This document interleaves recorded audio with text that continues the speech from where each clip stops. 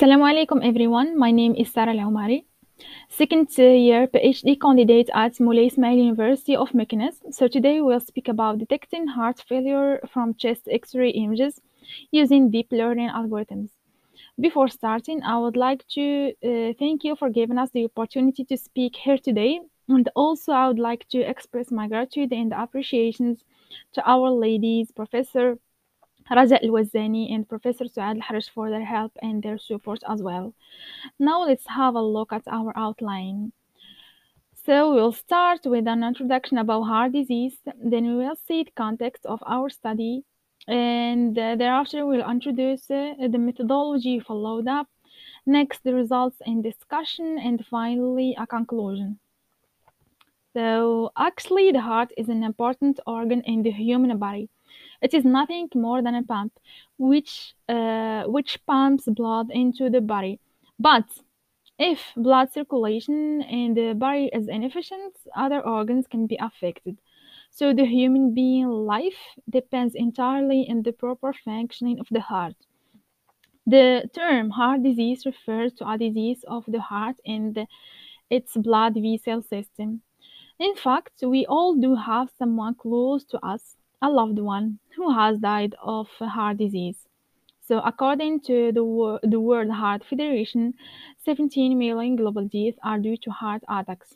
The deaths due to heart disease in many countries occur due to work overload, mental stress, and many other problems. On the whole, it is found as primary reason behind death in adults.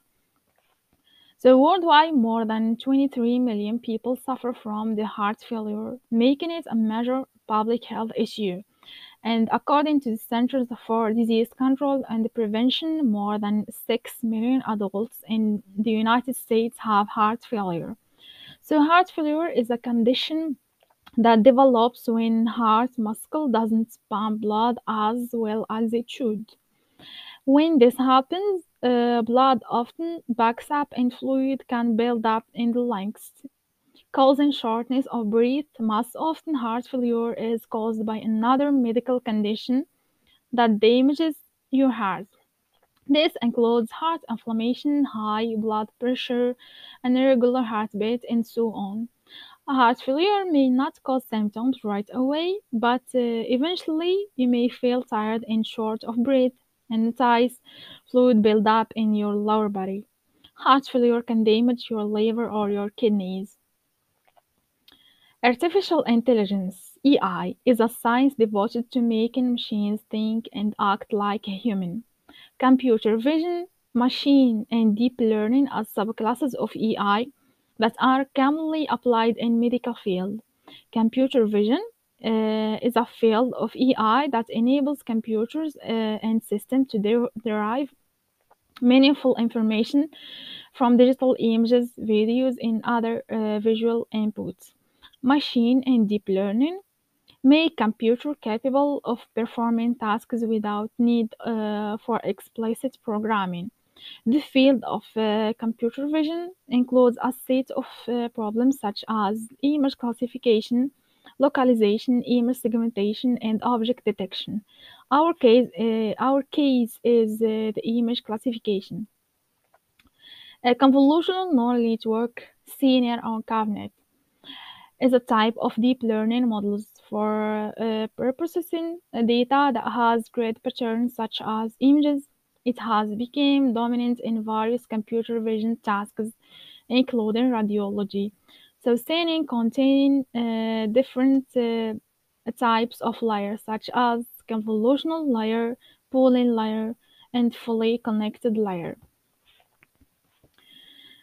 So, in fact, reading a chest X-ray image and extracting the right information is a difficult task that requires time, doctors' experience, and knowledge. But sometimes this leads to unwanted results and excessive medical costs of treatment provided to patients. Thus, we develop an automatic system that can detect heart failure using chest X-ray images. We tested 12 Sanian architecture in order to find out the best performing one. Now we move on to the methodology we followed up. So here we will see the workflow, the dataset used in the CNN models. So for the workflow, we followed up is here. We started with getting the data. We used a dataset named Chest X-ray 8. It is a database published by National Institutes of Health. It contains 112,120 X-ray images of 14 diseases, including pneumonia, cardiomegaly, and so on. Actually, we consider cardiomegaly as a heart failure, and it can be defined as an oversized heart, which is a sign of another condition. Then we resized our images into 224 pixels. Next, we split our data into three parts, which are training, validation, and test sets.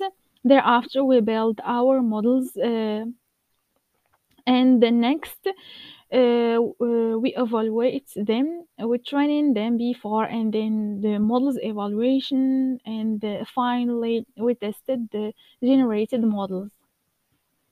And here we have the CNN models we used. So we have used 12 architecture and compiled their performance. We choose these 12 models in particular because we had the idea of giving real-time results.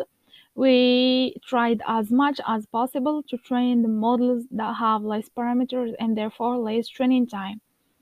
So after we performed the pre-processing on our database, unifying the input shape, then we added three layers to each CNN architecture, in particular global average, pooling 2D, dropout, and dense layer. So global pooling layer is primarily can be used to reduce dimensionality to the feature maps output by convolutional layer. Dropout is used to avoid the overfitting problem, and dense layer is used to classify images based on the previous output. So after presenting the methodology used in our experiment, in particular the workflow, dataset, and the CNN used, this table presents the performance of the CNN models. So after evaluating the performance of different models by using the same database, actually in terms of accuracy, from the table we observe that exception model outperforms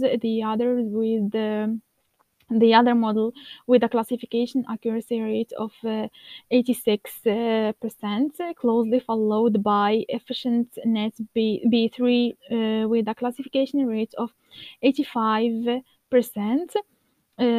So exception and efficient B3 have close results, but in terms of number of parameters, exception has 22 millions and efficient net B3 has 12 millions. Efficient net B3 have a less parameter than exception model, which make it applicable in real time. So here we have the predictions obtained by exception models, since he has the highest accuracy rates. So here is an image labeled true, which is heart failure. The model's prediction confidence was 94%. Here is an image labeled false, which is healthy, and the model prediction confidence was 99%. And here the image labeled as false, and the prediction score confidence is 72.6%.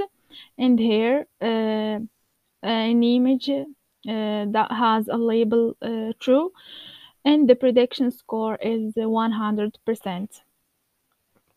So, as a conclusion, in our work, we conducted a comparative study using 12 architecture to detect heart failure using chest X-ray images. First, we performed the pre-processing on the chest X-ray 8 datasets to unify the input shape. Then we added three layers to each scene architecture, in particular global average, pulling to the dropouts in dense layer. Subsequently, we performed our simulation of each architecture, and finally, exception model achieved the highest accuracy rates. So the model will help cardiologists to gain more time and read the chest X-ray in less time, especially in critical cases. So, in fact, the limited amount of data in the medical field is a major obstacle to obtain a good generalizable model. So, in future works, we look forward to use a larger data set in order to have a more performant model. So, thank you, ladies and gentlemen, for your attention.